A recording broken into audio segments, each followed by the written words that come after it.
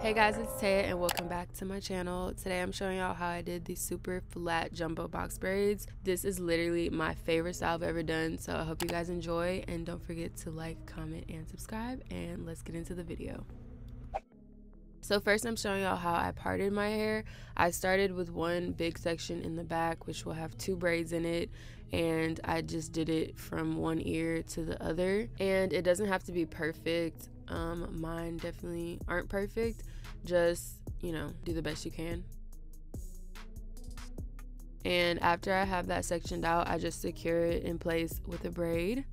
And then moving on to the next section, I guess I could say this is like about 2 inches or 3 inches wide, but this is my second section. I just, you know, parted it all the way around, and I always make sure the thickness is about the same throughout the entire section. And this second part is gonna have 5 braids in total.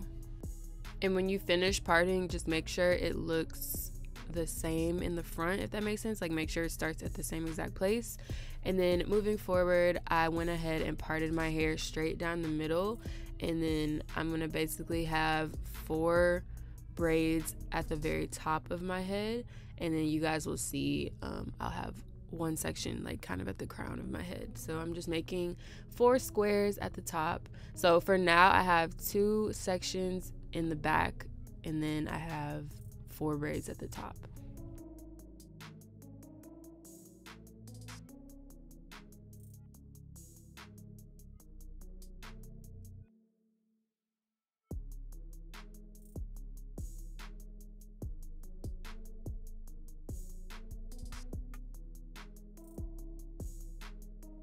So here I'm creating 2 more squares just to complete the 4 that I have at the top of my head, and this way it created the back section, or like the section at the crown of my head, perfectly. And that section is gonna have 2 braids in it as well. So in total I ended up having 13 braids, 2 in that very bottom section or row, 5 in the second one, 2 at the one right above that, and then 4 at the very top of my head. And now I'm going to show you guys how I created each braid. I'm going to have the gel and the braid hair I used linked down below. It is pre-stretched hair, and yeah, so I'm taking about, I would say this is like about a 2-inch section for each braid, and then from there I take 2 thicker pieces of hair and section them out. So this is about, I don't even know, it's just a bigger piece. Then I take one that's about the same, and then I take about 4 smaller ones, and then I just lay all that out to have it ready to feed into my braid. And of course you start off by creating 3 little pieces and you start braiding. And I braid about 3 times before I apply the first piece of hair, and I do the thicker ones first, and then I go in and add the smaller pieces where I feel like it's necessary. And I've explained this before, but you just add in the piece to your pointer and your in between your pointer and your middle finger, and continue braiding down like normal. So I added it in, and then I braided 3 more times down, and then I added the second thick piece, and then from there I braided down further. I didn't do like one piece after the next, but whenever I felt it was necessary to put the smaller pieces in just to thicken out the braid so my ends wouldn't stick out, I put the pieces in there. And the reason that I did this is because I wanted them to stay extra flat, and you know, just I didn't want them to be super bulky and jumbo.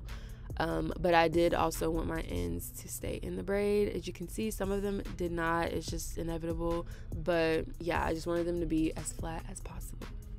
And if that didn't make sense to you, I'm sorry. I'm going to explain it like 3 or 4 more times, maybe 3 times. So just keep watching.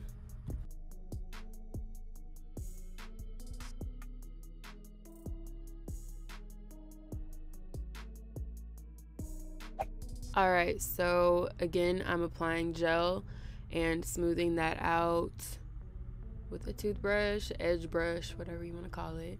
And you just start off like you're making a normal braid. And once I braided down about 3 times is when I added the first thicker piece that I sectioned out from the 2-inch section that I took out from the braid hair. Hope that makes sense. And I added that in between my pointer and my middle finger, and then connected that top piece. You see how I grabbed it and connected it to the hair that was, you know, laying on the top of my hand. And then I braided down about 3 more times and added in that second thicker piece. And then you'll see me braid down more and just kind of act like I'm finishing the braid, but I just add in smaller pieces as I go. I eyeball it. I don't have a specific way that I do it. I just do it whenever I feel like I need to add more hair. So you guys can obviously add all the hair in one after the other, but this is just the way that I do it because it just works for me.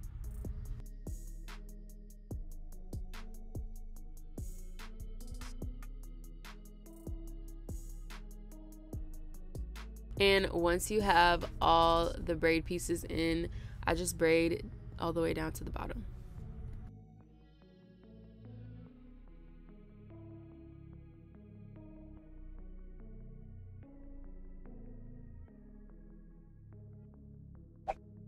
Okay, so I'm going to explain it again because I really want you guys to understand. So I'm just smoothing out my hair with jam. I don't know why I'm petting myself like a dog, but I'm creating a braid. So you just start off like a normal braid. So create 3 sections and then put your first piece in between your pointer and your middle finger and just braid down like normal.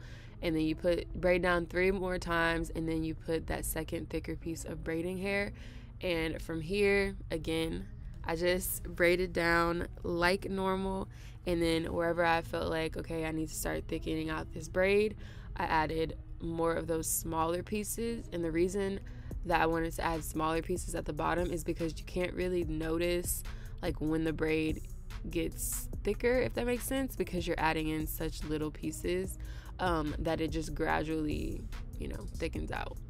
So, and then I just braid all the way down to the bottom, and I secure my braid with a little bit of flame from a lighter. So I'll show you guys at the end how I do it. But moving on to the final braid, it is a little different, so I wanted to show you guys how I do it. So obviously, if you're working on the back of your head, it's gonna be like you're working on someone else's hair. So you add in the hair in between your pointer and your thumb. So that's the only thing that's different, is just where you add in the hair, because you always want the braid hair to be connected to the hair that's sitting on top of your hand. If that doesn't make sense, I'm sorry, but just know when you're braiding the back of your head and your fingers are above the braid, like you're doing a kind of like an overhand braid, then you always want to add the hair in between your pointer and your thumb finger. And this braid, I added the hair kind of close together. Like you can see, I'm adding more pieces at the top than I did on the other ones. I don't know, there wasn't a reason for this. I think it was because this section of my hair was a little bit thicker. I don't know, but it was my last braid, so whatever.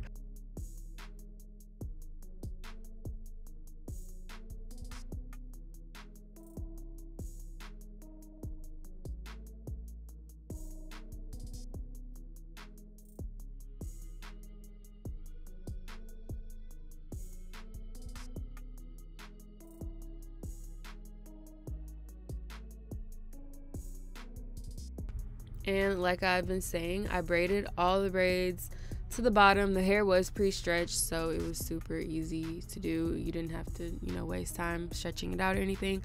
And when I got to the end of the braid, which I will in a second, I just made sure that it wasn't going to come loose by using a lighter to burn the end. So I'll show you guys in a second. So right here, I just barely burned it, because if you burn it too much, the whole entire piece of that braid is going to come off. So, but yeah, this is how the style turned out. I ended up having 13 braids in total, like I said in the beginning. But I 100% recommend this style. It's so easy to do. It looks amazing. I got so many compliments on it. I've posted a picture on Instagram and everybody loved it. So it took me a little over 2 hours, I think, and that's just because honestly, like, I'm lazy. I always take breaks, but I love this hairstyle so much, you guys. And if you also love it or you learned something, don't forget to like, comment, and subscribe, and I will see you guys in my next video.